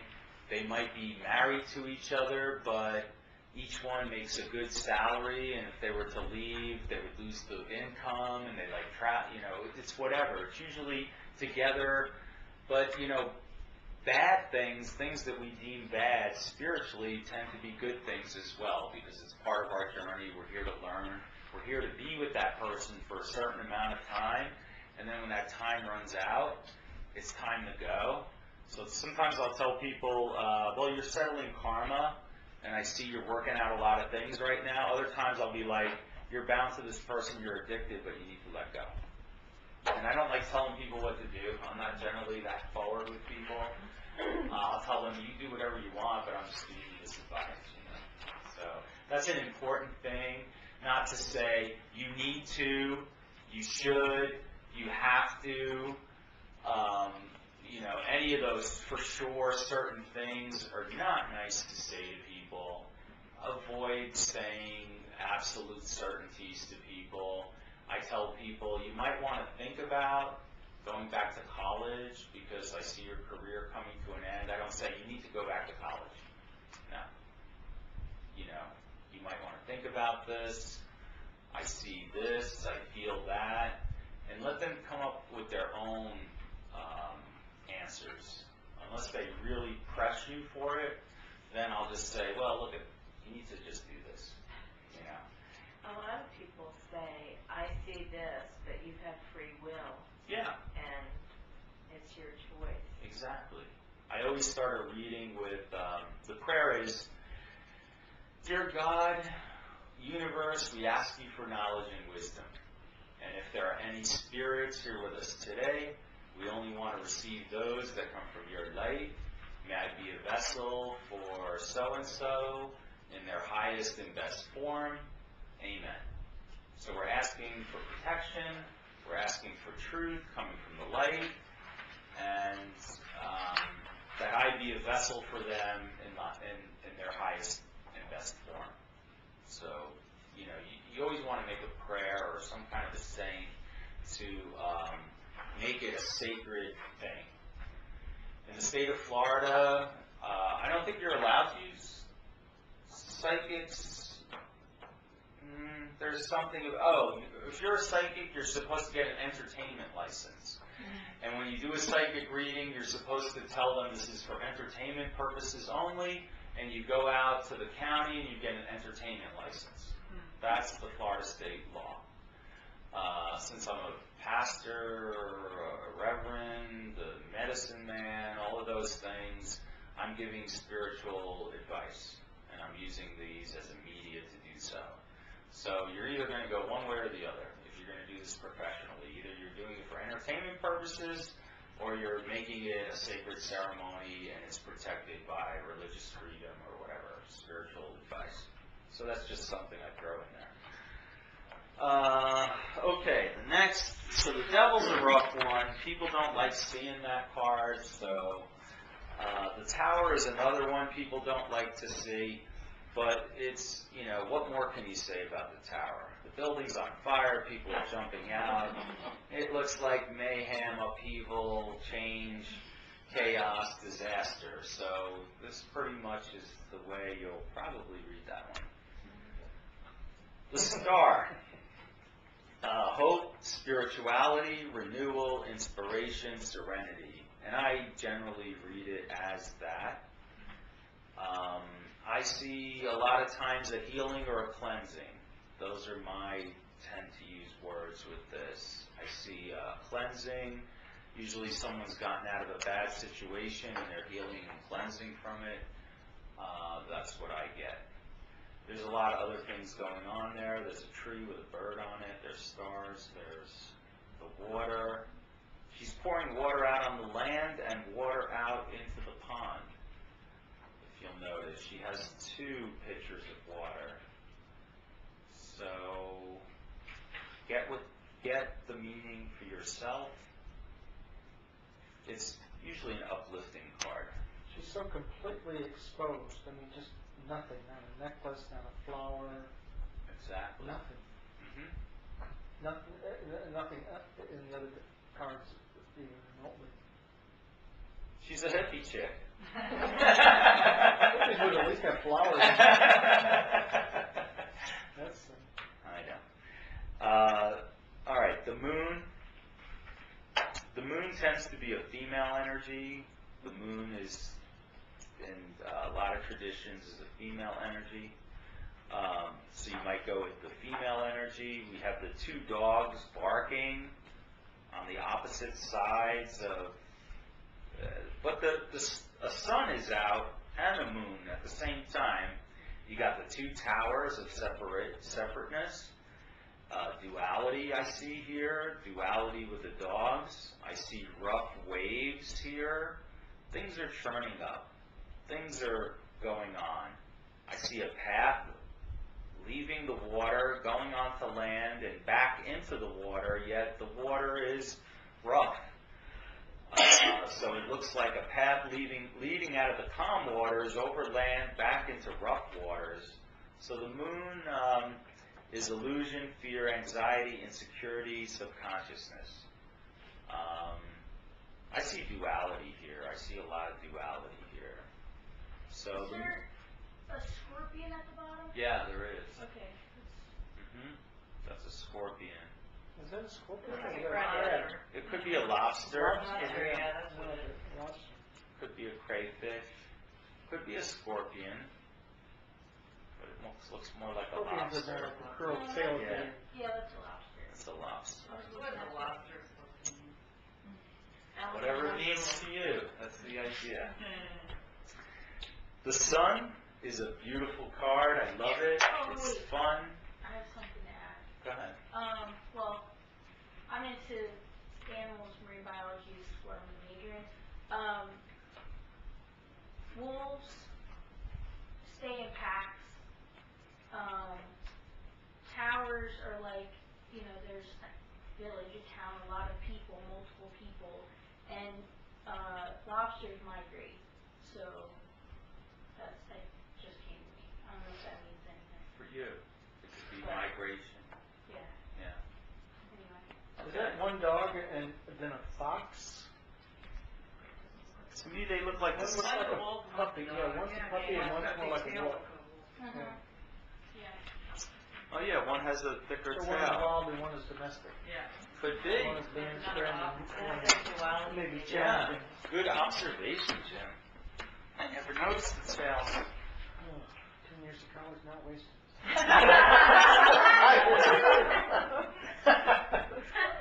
The sun Some is years I remember. the sun is fun, warmth, success, positiveness, vitality. You can't argue with that card. Sometimes, to me, when I see the sun, I think of a baby, a child being born. So I think of uninhibited, and I think of warm, pleasant things. So sometimes, if this child strikes me, I might talk about, are you having a child right now? That's a possibility for me. The next one is judgment. Wow, is there any relationship between the cards? For example, the sun has the baby unadorned and the star has the woman unadorned. Is that the same person years later? I don't know. The sun, the beginning, the star, the Mm-hmm. evening, the twilight? Interesting. It's interesting. Yeah, very mental. Yeah. Both blonde. He's got a Both smart- covered, went through life, never having an outfit, never having gotten to Talbot's. And no Jimmy shoes or anything, Right. Ah. So the sun is an uplifting. There's a horse there. I like that the baby's throwing off the blanket. No, It's that's like- a flag. It's a flag.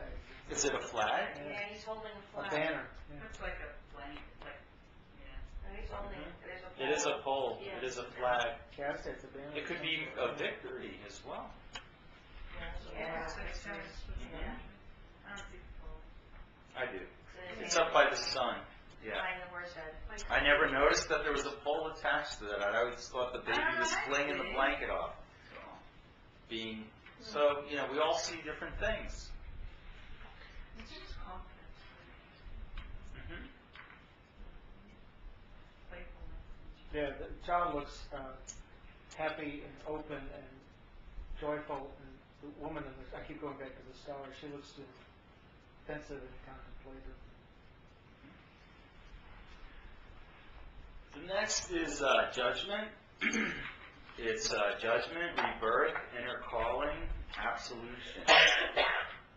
In my old Catholic upbringing, they would say that and this comes from that actually, the angel blows the trumpet and people wake up from the graves, right? We heard about that in our dogma. And I always see people turning on a new leaf, waking up to the reality of a situation, waking up. It's definitely a call to wake up of consciousness for me. And there's a Red Cross, you know, that's healing as well. So you have the angel blowing a trumpet. It's some kind of a wake-up call. Everyone's awakening, even though they're popping out of graves.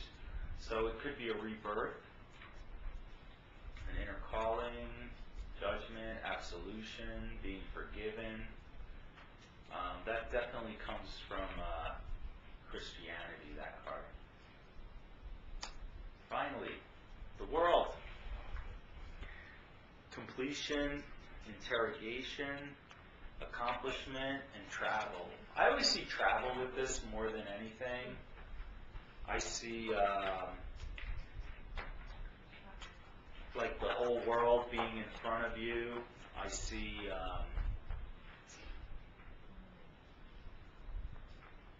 there's a lot of people here too. I see a man, I see a kind of eagle looking, a bull, a lion.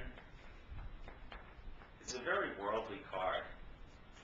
And take it, it could be travel. I'm going to travel the world. It could be freedom, a completion, accomplishment. So, you know, take your own meaning out of that. Write your notes. And now the universe knows exactly what's in your head.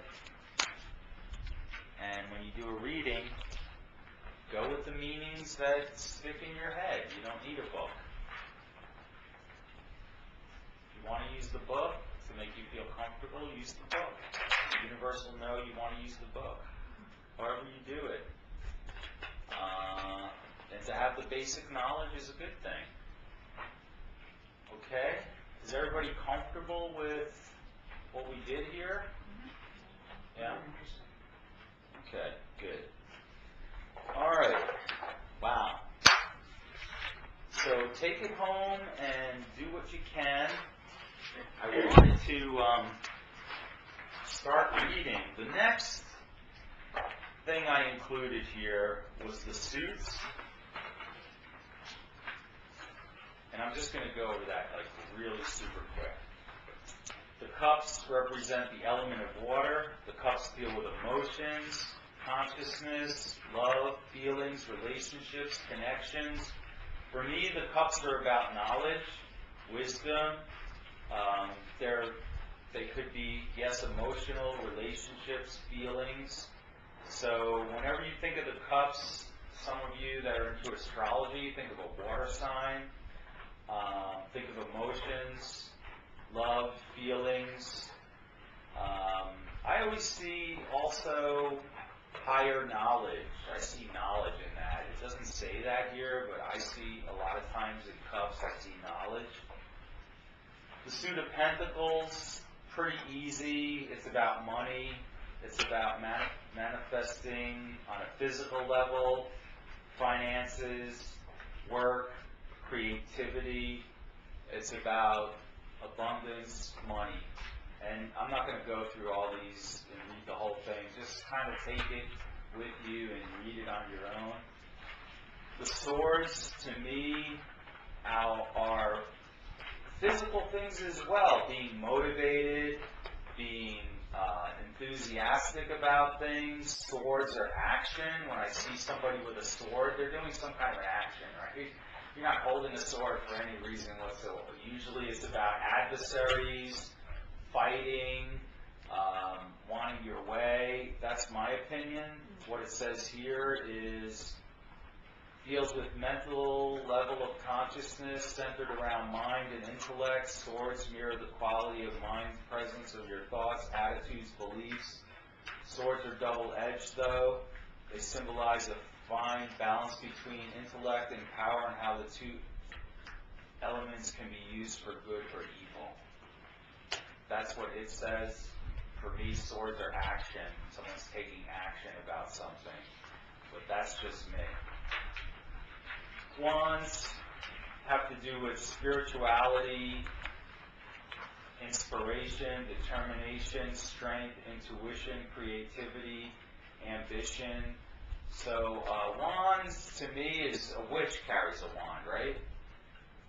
She's a manifester. She waves her wand, poof, she brings things into existence.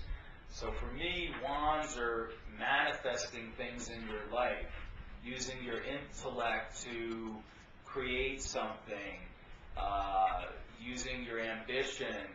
Wands to me are those things, but my suits and the way that this reads are totally different in a lot of ways. The first two are similar, but the wands and the cups, I mix kind of a lot of those together for me. So come up with your own idea about what the wands mean, what the cups mean, what the pentacles mean, what the swords mean, and the wands are the element of fire. I mean, yeah, the wands are fire. What were the stars? Air. So you got the air, water, fire. You got all the elements, just like in astrology and the astrological signs. Wow. All right. So how are we going to get through all this? I have to start talking faster. Yeah. It's all on you. Yeah, it's all on me.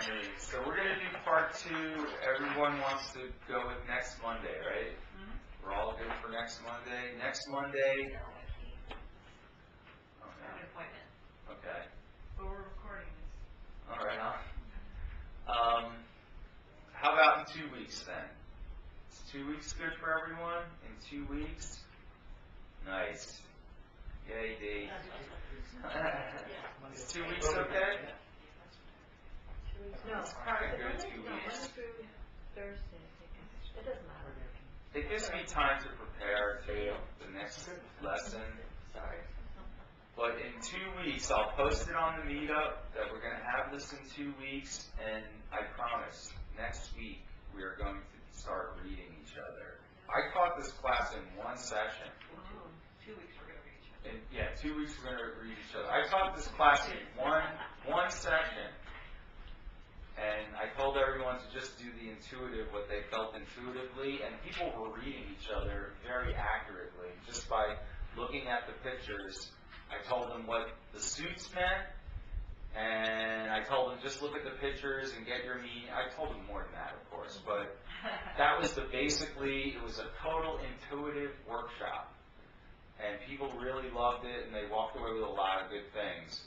In this one, I'm trying to integrate the education and the intuitive, and somehow we'll get them all meshing together.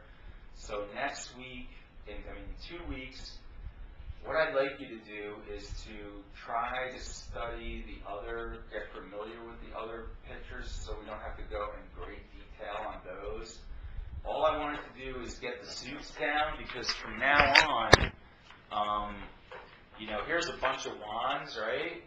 Here's a guy, and he selects a wand, and he has all these other wands behind him, and I feel like this man selected something, a wand, a belief, a way to go, but he's not quite sure if he selected the right one, because I see him looking behind his back at the other wands, seeing, did I make the right selection? So you just kind of get, here's a cup.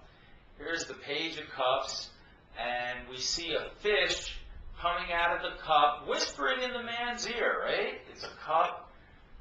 He's holding it up to his ear, and the fish is talking to him, To me, this cup is about spiritual guidance. When the fish represents God or the divine whispering in your ear, look at this, swords. Tell me this is in action. This guy is on his horse. He's galloping. The wind is blowing through his hair. He's going very briskly. He's got the sword up in the air. Charge. He's doing some action here. That's why I associate swords with action, because he's doing something. He's on a mission. He's on a journey. There's no reason why any of us couldn't put these cards down and get some kind of intuitive meanings out of them. This one here, swords. Swords in the boat. There's a woman and a child in the boat.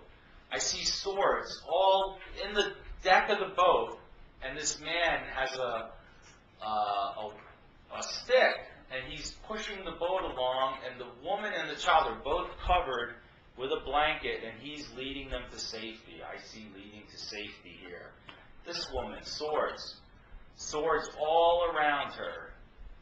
Tied up and blindfolded. What does that tell you?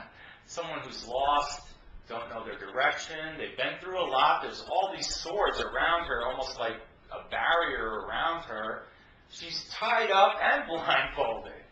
So, this could be a kidnapping here, But it could, seriously. It wouldn't come out, very often. Not too many people get kidnapped, but there's definitely something going on with feeling restrained, restricted, not seeing clearly.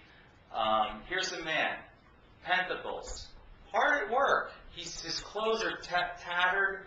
He's actually forging every single coin. This man is working hard, no doubt, to make money, maybe to support his family. He's diligent. Here's money, pentacles, about abundance, about money. And I see a scale, and I see people with their hands out. I want some money. This could be a loan. I need money from the bank. The bank is the one with the scales. He's got a whole pocket full of money. He's giving it out. So this could mean two things. Either someone wants to borrow, either you're the guy giving the money out, or you're the person kneeling, asking for the money. And this is just the way I read cards. Friendship. I see all these women together, celebrating. They all have a chalice. They're all holding it up. King of Wands. Wands are manifestation. It's a male energy, manifesting something, because my belief in wand is manifesting. You wave a wand, poof, it's there. So this is a King of Wands. This is interesting. The Queen of Cups. Knowledge, wisdom, that's for me. Cups. For you, it might be what the book says or whatever. But I see a woman sitting on a throne, holding a chalice with a cover on the chalice, and she's looking at it. She doesn't have a hand, let's open it to find out. She's looking at it. I wonder what's in here. Right? So she's stagnant, looking at this cup, contemplating what's inside, but never dares to lift the cover to find. She's scared to find out what's inside the cup. A lot of times I read this card like someone who is afraid to look within, someone who's afraid of knowledge, someone who's afraid of opening the chalice. So just come up with your own things. This is a gift. It looks very spiritual, a cup. It's overflowing with water. There's a hand. Whenever I see a hand come out of a cloud, it's like an unexpected gift or something spiritual. It's coming out of a cloud. So the gift of spiritual knowledge, wisdom, there's a dove. There's actually a communion wafer.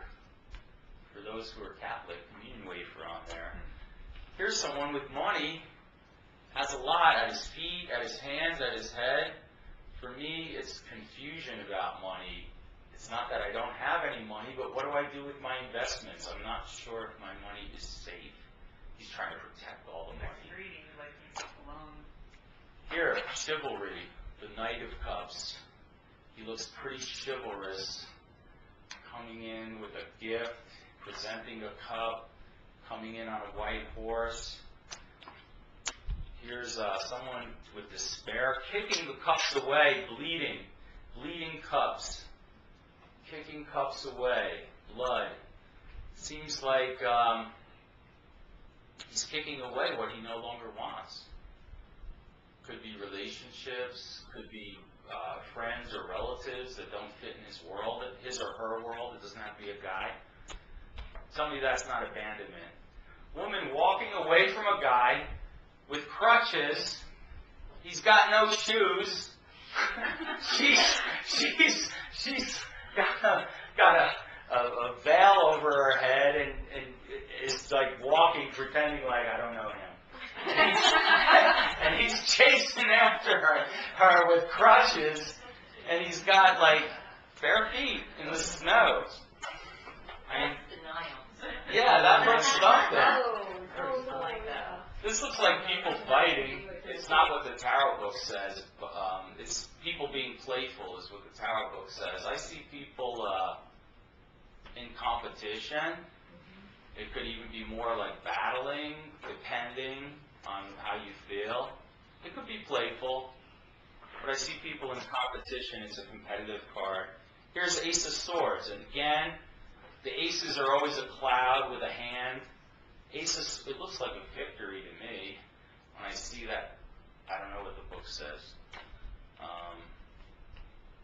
I see this as change. I think that's what the book says, swift change, when you see all these going in the air. Queen of Pentacles. It looks like that's her last coin. She's looking at it like, oh my God, I only have one coin left. Seems like she lost a lot of money in an investment or something. Seems like, you know, she's at her last coin and she's kind of, oh my God, it's my last coin, you know? I had a whole kingdom full of coins. What happened? This looks like ups and downs in money. You see the waves going up and down. It's ups and downs. These are just my meanings. This looks like a happy family to me. We have the parents. We have kids dancing. Looks like they just bought a new house. Century 21. This one. Here's a man with all these choices. There's a cloud, and I see a tiara. I see a snake. I see something that looks like a spaceship. I see something that looks like a devil. I see a mountain coming out of this cup. I see a spiritual man. It looks like there's all these choices in front of this man, and he's reaching out but doesn't grab for any of them. So my meaning is like, you don't know what to choose in your life. You have all these choices, but you haven't like committed to any one of them. You're still in a quandary about it. This defeating your enemies. Tell me that's not defeating your enemies. He has a sword. They're walking away. They drop their swords. They got their heads hung low in defeat, and he's like smiling, and he's got his sword, and they're walking away all tattered. So this is definitely some kind of a victory, a winning. This is a crossroad, obviously. That's what the tarot book says as well. So you could here's a commitment. Two people committing, exchanging of cups, a commitment. It's a couple. So if I see that, next week I'm going to show you the positions, and down here is what you internally feel. So if I see this on the inside, it says you're looking for a commitment from your boyfriend. If I see this on the outside, I'd say you have a commitment. Down here on the inside of your feelings is you're looking for that commitment. So, you're going to get the idea based on the positions. So I'm not going to go through all of them. But obviously, what is this? A broken heart, yeah? Rain, a sword. So this is easy stuff. You could all come up with meanings to these cards. So your next printout is going to be all the other cards, which is I think 50 some odd. Thank you. And so it's a lot of cards to go through. And you know what? Do I have everyone's email? Everyone registered with their email, right? Every person. Okay. We all put. Where's the book? Right here. Yeah. All right.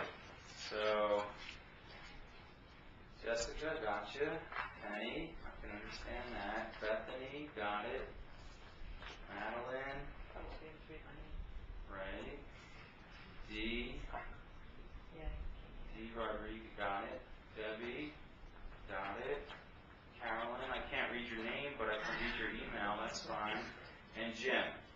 What I'm going to do, I didn't miss anybody, right? Everybody, Kim, I know your email, that's easy. I'm going to email everybody lesson 2, which is all the tarot, all the cards, and then your assignment. To make it short so we can start reading and learning the positions and stuff would be to start making your own meanings for the other 56 pieces of the deck. And I will also email you pictures. So what you can do is cut them out, paste them on the page, learn the meanings, and the same thing with this. You got the pictures of the high arcana, use some glue stick, paste them on the page, get more familiar with them. We'll go over them briefly again, just really briefly, and then we're going to start reading each other. We're going to pair up, read each other, and I'm going to show you the layouts. And hopefully tomorrow will be, not tomorrow, in 2 weeks will be the last class. We'll try to do it in 2. If we have to go to 3, if y'all decide you want to do 3, you want to go more in depth, we'll go more in depth. But I like to start, because it gets boring after a while. I'm just me talking all the time and, telling you what I think the cards mean. We need to start getting you guys going and doing it. All Can we right? make a tarot meetup group just for tarot? Why not? And we can just read each other. Yeah, I love hearing what other paladins. Yes, Certain because symbols that I never see that little tiny. There's something that I did not ever see until now. I'm like, So oh my I God. love hearing other people's Yeah. interpretations of things. We could do that if there's enough people interested. Because we have, what, 1, 2, 3, 4, 5, 6, 7, 8, 9, 10, 11 of us. That's a good number. We'll see how many people want to pursue it, and if you want that, we'll do that. I had a couple people who wanted to come, but they weren't able to make it, Nice. so they're definitely interested. So if we do the recording, if they want to come and get up to speed, you want to give them some handouts if you want? Yeah, definitely. Okay, so take some extras, and if they want to come and join us, that would be fine. Or if somebody has a friend that wants to attend, let me know. I'll email them the recording of the class, and we'll send them the handout, and they can join us. Cool. Usually, for most of our meetups, we start with a prayer. We didn't do that. We usually end with a prayer. So I'd like to end with a prayer at least. Okay? Let's all hold hands if you don't mind.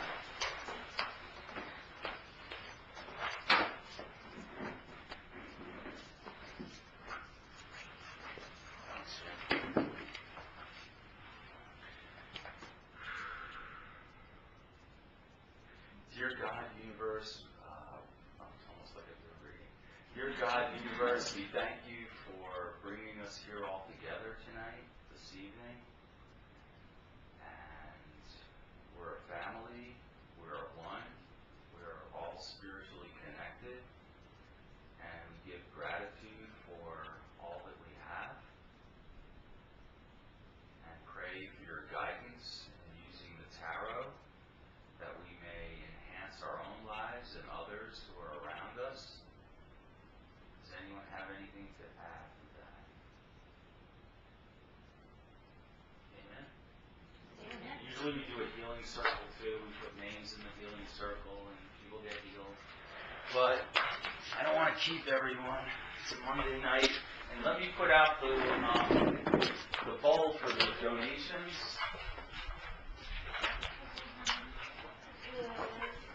Here's the donation bowl.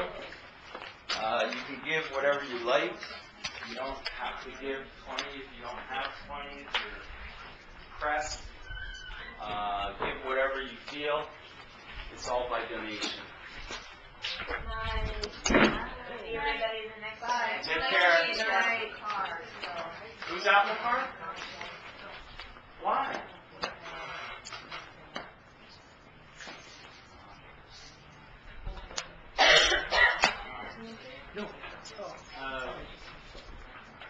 Yeah, I'm not into the Casadega dogma and crap. I'm not into that.